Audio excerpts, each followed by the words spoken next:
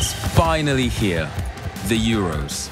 Sun, goals, singing, beers, and an election. And there's a clear choice.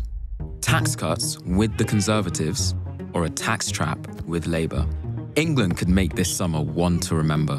But if Labour get into power, it could quickly turn into a summer we'd never forget.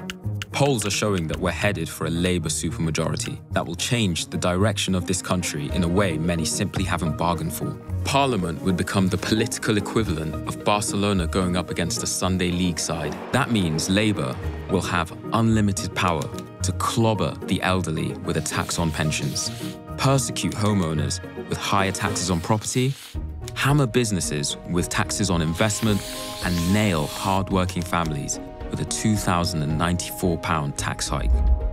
And Labour admit this would just be the beginning. They want to give the vote to 16-year-olds, maybe even EU nationals and prisoners. More than that, Labour are the most left-wing side on the pitch, with Angela Rayner in control of the dressing room, waiting to replace Starmer as manager, and 200 of her supporters on the subs bench ready to come on.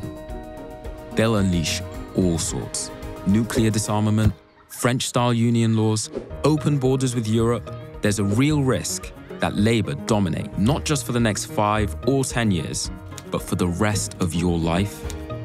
So the question we're asking fans tonight is that the legacy that you want to leave your children? This is what we face. Only you can stop this. The Conservatives have had a mixed season so far, which has left everyone frustrated, but they're still fighting for every point. Despite the economy now pointed in the right direction, there's a long way to go. The contest is a choice. Have a voice in your future or give it away for a generation. Give Starmer and Rayner the title with no accountability, or stop the supermajority. The Lib Dems won't do it.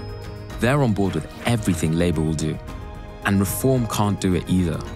Fair or unfair, under our vote system, they just won't win enough seats to stop Labour. And by voting for them, you're more likely to get a lefty Labour MP at home and hundreds more in Parliament working for Rayner. A Starmer majority would be bad enough. A freak majority would be dangerous. Is that what you want? Don't make this the summer we never forget. The only way to have a voice is to vote Conservative on July 4th.